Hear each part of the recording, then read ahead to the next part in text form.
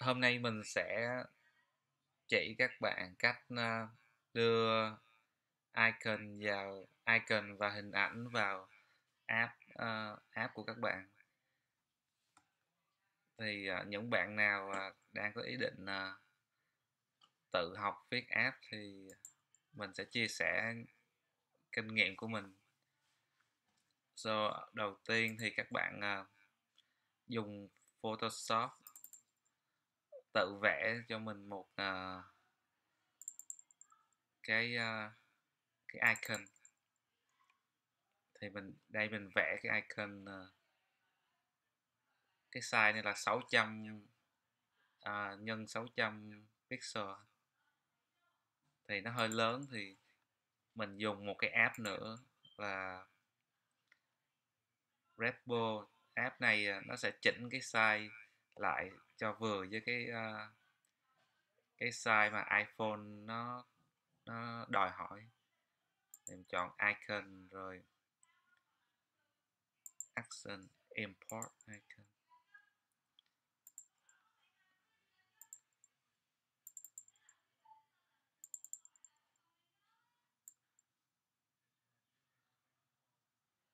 Thì mình lưu cái icon. Ok, giờ cái size 600 x 600 thôi. Thì mình mở nó lên, mình chỉnh iOS, chọn iPhone, chọn size thì nó sẽ tạo ra cái hiệu ứng ánh sáng. Xong đó thì export. Có lẽ cái này mình không có cần. Ok, xong mình export vô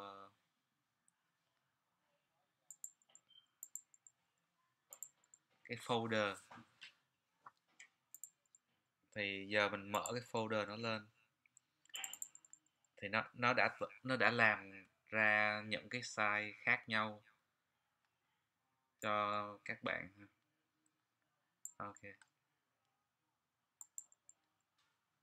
thì bây giờ mở Xcode.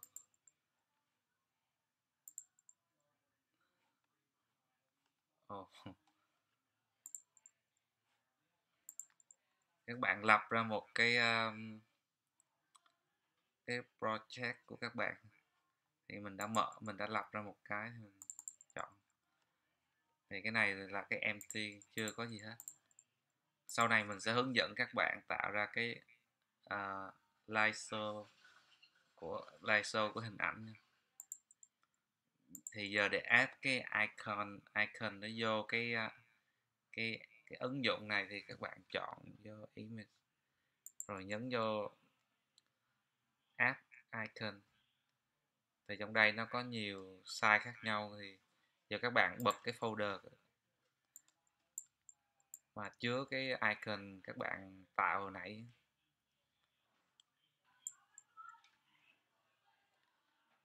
Giờ các bạn click drag.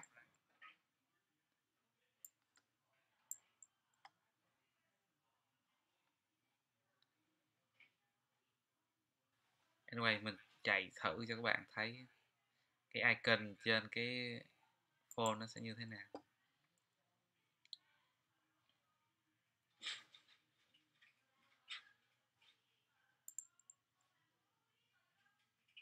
Ok, hiện giờ nó chưa có gì hết, thì nó empty, nó trắng. Nhưng mà mình sẽ cho các bạn coi cái biểu tượng nó như thế nào. Nhấn vô hardware, home. Thì đây là cái icon mà mình vừa mới add vô.